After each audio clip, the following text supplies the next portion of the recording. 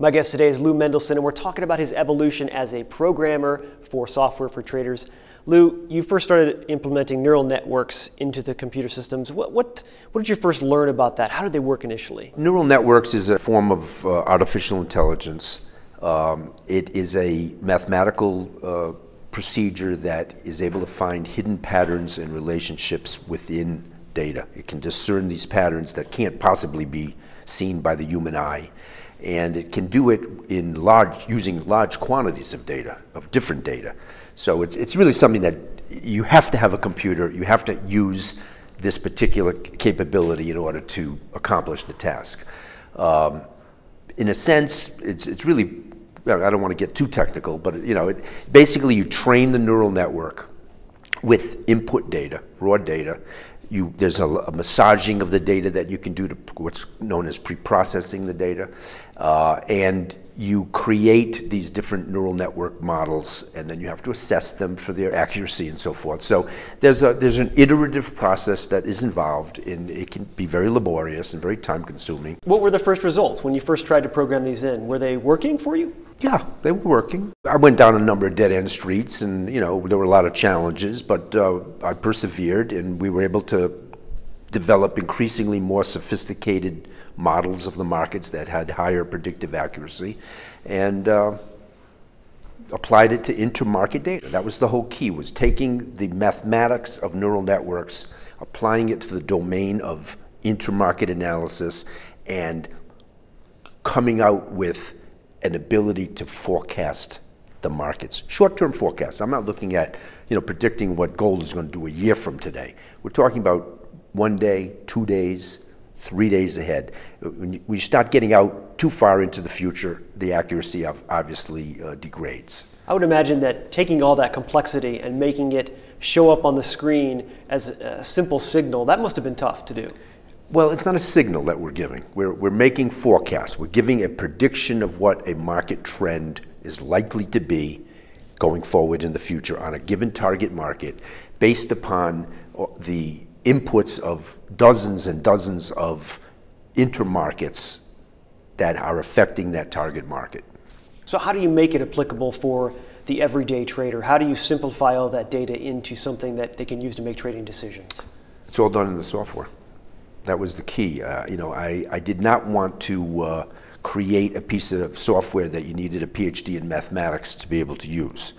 My whole focus has been on the average trader. What does a trader need in the way of a tool? Look, I just came back 3 days ago from the Middle East.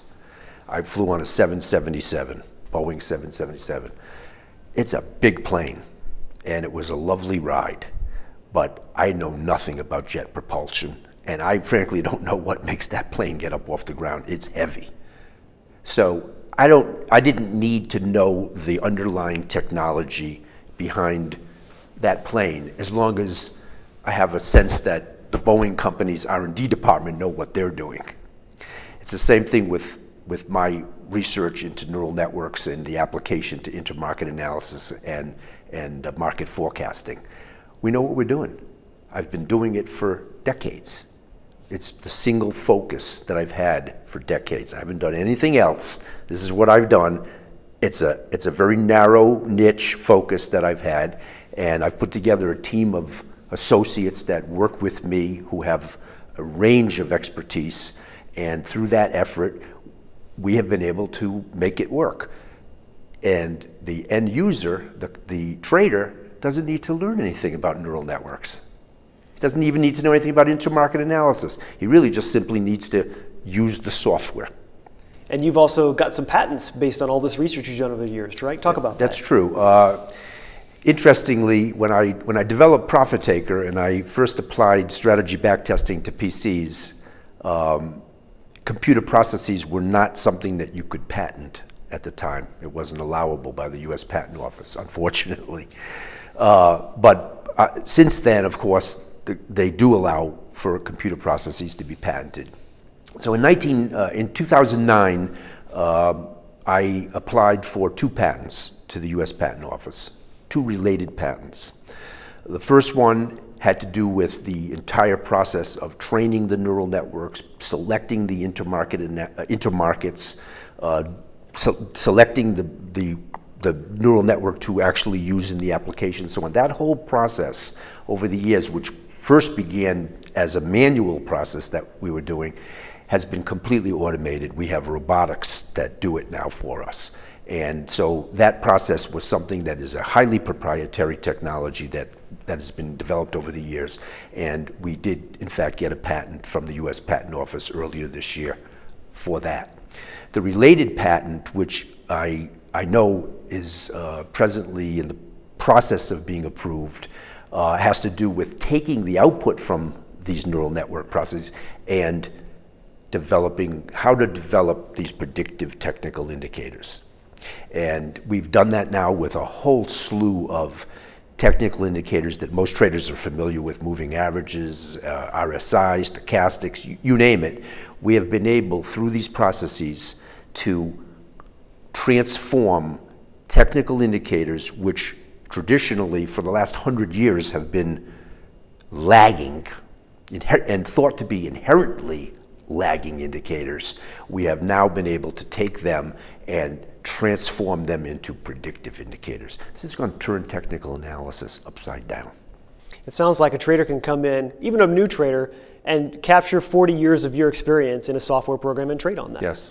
Lou, so the culmination of all this is TradeShark. Talk about how it's different than anything else out there. Well, as I said, TradeShark has built itself on 35 years of involvement on my part in the financial markets and applying computerized technologies to the financial markets. Everything that we've learned over the last 22 years and all of the R&D that went into TradeShark, which has now taken quite a few years to develop, really brings this software to a point where it's a point-and-click program that any trader, regardless of his level of trading, his expertise in the markets, whether he has any knowledge or no knowledge of math or whatever, can simply use the software.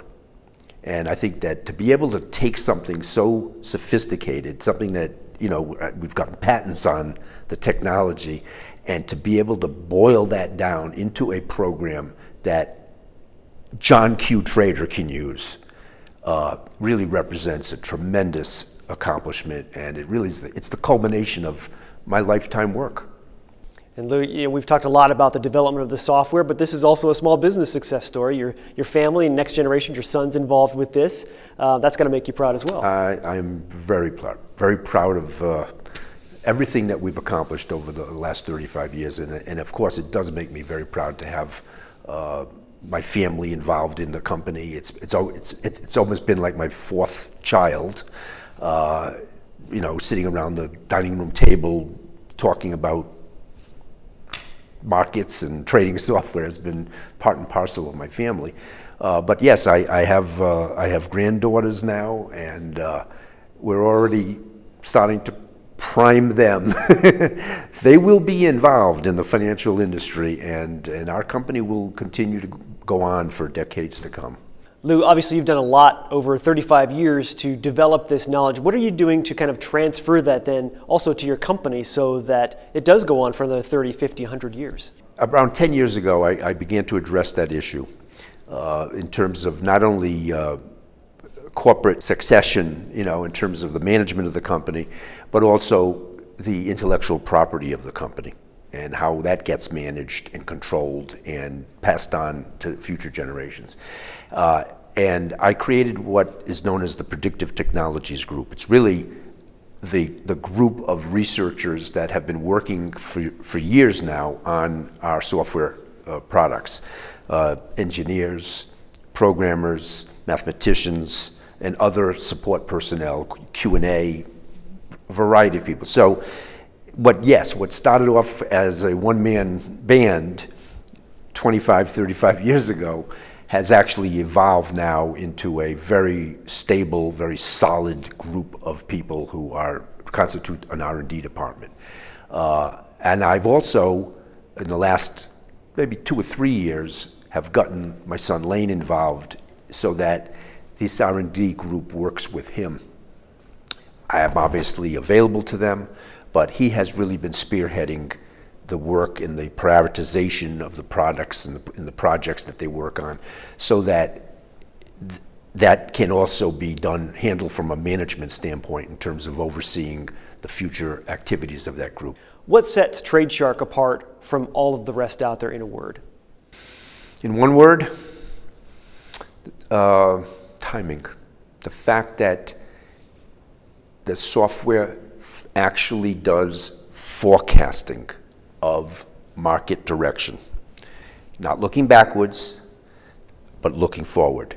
Obviously, can't look forward with 100% predictive accuracy. That's not possible. But the level of predictive accuracy that we have been able to achieve, based upon the decades of R&D that have gone into the whole knowledge base that my firm has involving the area of price predictions and market trend predictions, is such that it allows our customers to gain an advantage, a competitive advantage over other traders that it's priceless. Because traders invariably get in too late, they get out too early, or they get out too late. They can't win, and they end up giving back money and losing money. But if you can really get a handle on the turns that the markets are going to make, even a day ahead, it doesn't have to be a long time ahead, just a day ahead, that gives you an advantage that's priceless. And that's what TradeShark is able to accomplish. It's a great success story. Lou, thanks for being here today. Thank you very much. We've been talking with Lou Mendelson, the developer of TradeShark, and the evolution of that as a great trading tool.